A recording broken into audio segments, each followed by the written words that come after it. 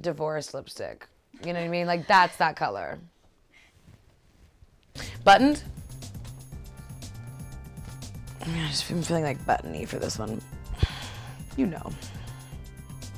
I did know that I was bound to live my life in the spectrum of visual and performance arts. Like, all of my interests have forever been in that spectrum, and I've, like, all the things I've done have been dancing along that spectrum of visual and performance arts.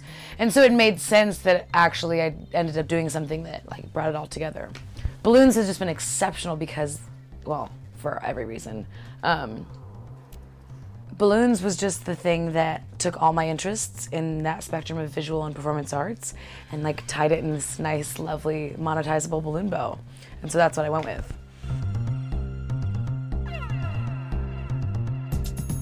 So if you're considering making a balloon dress, first off, why?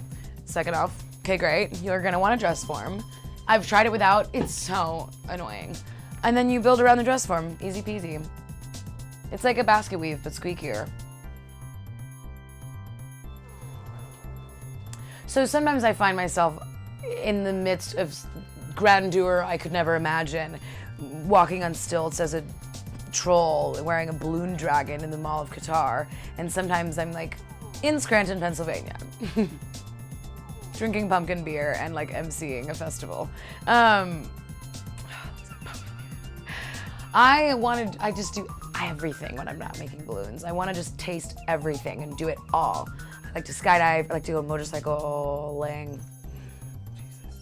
Oh, I just seek all the fun. I just want all the like high sensory activity always in my life. I love having family dinners here, so I just grab all my friends and we hang out when I'm in town to get like, you know, relational espresso shot. And then I just love to dance and I love to like people. I just want to be around people always. Hey Molly, quit saying like. The more my balloon schema grows, the more ideas I have every day. And so I don't really feel like I've gotten very close to the perimeter of my balloon ideas. Life is finite. Like, fuck.